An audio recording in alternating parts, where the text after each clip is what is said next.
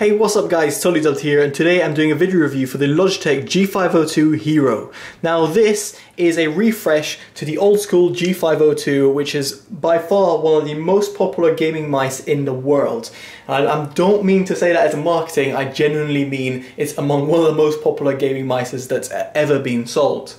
Now the G502 that you see on the right is the original non-RGB, I know, OG G502 that used to be out there. That's been replaced with the new HERO, and in this review I'll be comparing the two in terms of performance, design, build quality and everything like that. But first let's talk about pricing. In the UK the G502 HERO is coming out at around £80.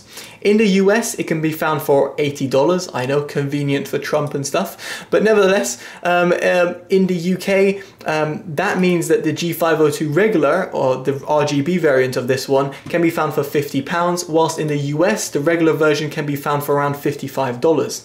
In other words, you're paying a slight premium for the new HERO, and in this review I will be comparing the two based on the fact that there's that little extra premium to see what you exactly get for that extra money and if you should ever upgrade if you had an original G502.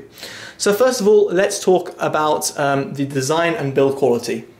Now, as you can see, you might be able to see there's a frail cable that can be found on the right hand side, and that's because Logitech have decided to make the diameter of the cable a little thinner and the braiding a little bit better, and therefore hope for the fact it doesn't frail as much as the original G502. So if you're someone like me who found the cable to look quite ugly in my opinion, then hopefully that'll no longer be the case with the new G502. It feels a lot better, and from my experience from older mice, especially Logitech mice that had a smaller diameter cable, then I found that it was lasting a lot longer and wasn't ending up like this. And this applies for headphones, let alone mice. Now unfortunately the cable is still non-removable, so I don't know what Logitech were thinking there, but nevertheless it's non-removable. Underneath you've still got the adjustable weights, which do come included in the box. You've got a 36 gram, 3.6 gram per weight adjustment, so you can add up the weight. Now the default weight on these mice are equivalent, they haven't changed, and as some might say, if it ain't broke don't fix it, it's 121 grams. That's for the mouse only. The optional weights, as 5 of them, equate to 18 grams of extra weight. Now in my opinion I still find that a little bit too heavy. I still prefer around 90 grams for a gaming mouse, especially when it comes to flicking. If you're a sniper or opper, such as in CSGO, I think you'll find that this mouse might be a slightly bit too heavy, but nevertheless Logitech have opted for that. Now in terms of design wise, it's pretty much identical, apart from the fact that the blue accent over here on the original G502 has disappeared. The RGB variant got rid of this blue accent anyway.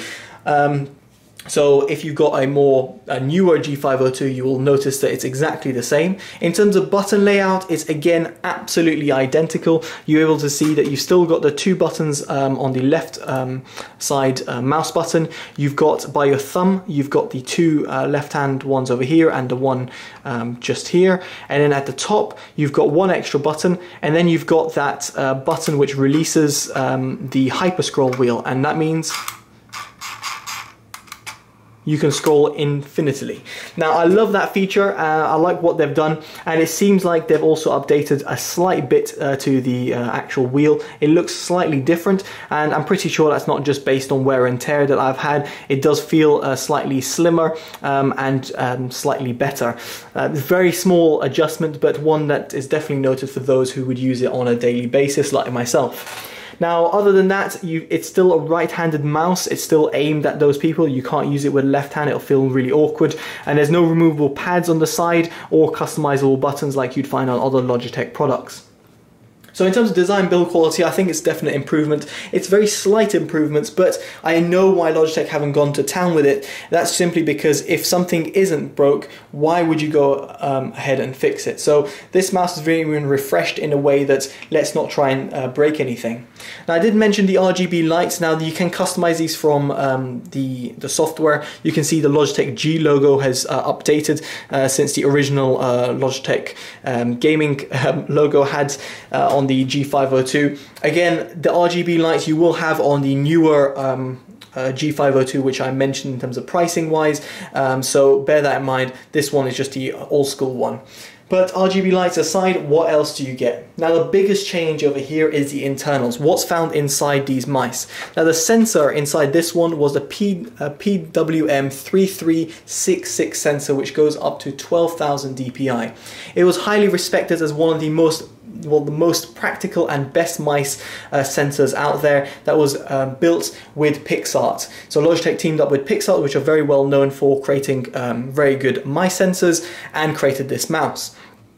Now in this one, however, we've got Logitech's very own Hero sensor. Now I tried to get Logitech to give me a bit more info about the Hero sensor and if it was still made in collaboration with PixArt, but from what I understand, it is very much Logitech's own sensor that's coming to play over here. The difference is over here that it has 16,000, up to 16,000 dpi, which is a lot more than you'll ever need. But other than that, in terms of how it tracks and how it performs pretty much identically to the 3366 sensor. However, Logitech do boast about its efficiency and how the sensor is efficient. Now, in all honesty, for a wired mouse, I don't think efficiency is ever going to be useful or going to be something of importance to a gamer. Of course, if you go wireless, then it's a completely different issue, because it'll give you better battery life with a more efficient sensor. But for a wired perspective, right here, the only difference that I found was that extra DPI that I will never ever use. So in terms of performance wise, I can just say that it's equivalent to the 3366 sensor. Coming in my Counter-Strike tests, in terms of clicking, in terms of I know that's got nothing to do with the sensor, but in terms of clicking, in terms of moving left and right, in terms of dropping the mouse, in terms of flicking, and in terms of the one-to-one tracking and various surfaces, this mouse, the Hero sensor, performed identically to the 3366 sensor. In other words, you're getting you're getting the identical sort of performance that you'd find in the older model, which was very highly respected and very highly reviewed by reviewers like myself. So in other words, the performance hasn't changed, which is great. So now, why are you paying that extra money? And that makes two of us. Why are you paying that? I honestly wouldn't know. Other than the design changes I mentioned more towards the beginning of this video, and obviously the price, which is very much different between these two models, you're not very much getting that much extra. Now, of course, you might argue, oh, you're getting the Hero sensor, you're getting extra 4,000 DPI or whatever it might be. That's all great, but that's not things that are going to win me over as a gamer, because I'm never going to go over, let's say, 2,000 DPI on a realistic basis. I'll never go over that. And then on top of that, in terms of if it's fraying or you know, the cable's breaking, I'd wait until it really fully breaks or really starts annoying me for me to having to change based on the build quality. And at that point, I might even RMA the mouse, because the mouse might be under warranty. So, long story short, if you're looking to upgrade from the G502, don't. Keep your G502 until it literally breaks down or you need to claim it on the warranty. If you're looking for a new mouse which really does cope with everything and you don't mind paying a little bit extra premium for the small little feature upgrades that I mentioned in terms of the build quality and design, then get the G502 Hero. It'll perform identically to G502, and you can read up countless or watch countless reviews of the original G502 and you'll see how good of a mouse it is, especially with all the button configurations that can be fully customized through the Logitech software. Finally, before I end this video and before I get flamed, I'm just going to show you how the G502 software looks like. It's pretty much like all the Logitech gaming software. I was just trying to get the right mouse, but it hasn't changed at all. Obviously, you'll need the latest version of LGS, which is Logitech gaming software, in order to get this. But nevertheless, you can see you've got all the customizable buttons, which right now I've left it on default and just put the DPI down to 1300. You've got the lighting controls, which can be independent from the logo or the DPI switch. There's a DPI switch button which is located over here, which I've got disabled simply because I've only got one DPI color. You can change it by a fixed color, breathing effect, or color cycle, change the rate, and also change the brightness. And finally, you can have a little heat map of where you've been clicking and what you've been using. So that's pretty much it, guys. In terms of performance goes, now I would show you a video of me gaming, but honestly I do find it a little bit pointless to show a video of me gaming because it's not really going to prove anything of how good or bad the mouse is. I just take my word from it. This mouse is very good in terms of performance. Is it worth the premium? No, in my opinion. So if you're going to be looking for a mouse, either get this mouse, or if you don't mind paying an extra premium for the little features I mentioned, then get this one. So there we go, guys. I've been Totally Dubbed. Hopefully you enjoyed this review. Make sure you give it a like, comment, subscribe, as it always helps the channel grow. Take care, guys. Totally Dubbed out. Bye bye.